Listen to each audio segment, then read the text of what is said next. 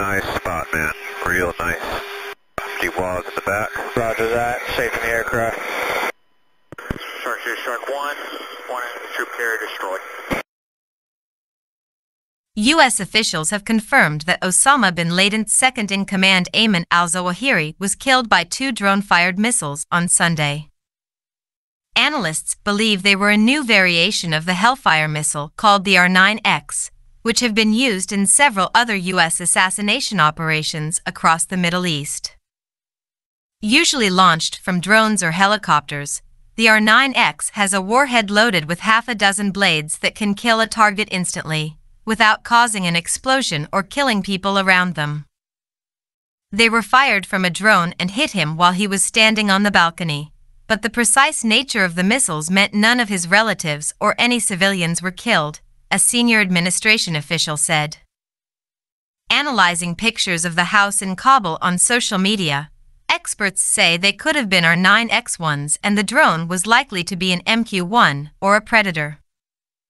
Professor Michael Clark, defense analyst and former Director General of RUSI, told Sky News, the R9X is a pretty new variation of the basic Hellfire missile, which goes back around 40 years and was designed in the 1970s. Hellfire missiles all depend on the warhead you put on them. The idea of the R9X is that it stabs the person to death with these rotating blades. It sounds awful, but it's a very quick and precise way to kill somebody, so that unless you were standing directly behind the target, it wouldn't kill anybody else. They are often nicknamed ninjas or flying Ginsus after the brand of steak knives popularized by adverts in the US in the 1970s and 1980s. The missiles are very small, no more than 4.5 feet long, and weigh a maximum of 50 kilograms.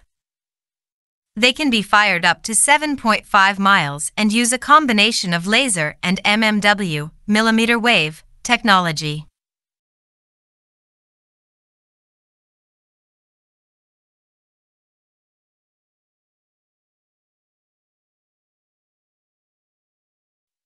The mmW radar or fire and forget technology means operatives can select their target using a laser beam and then retreat without having to keep it focused on the target. It identifies the target and finds its own way there, Professor Clark says. It doesn't have to be a straight line, and it means you can get out of the way. In terms of guidance, it's the best you can hope to have.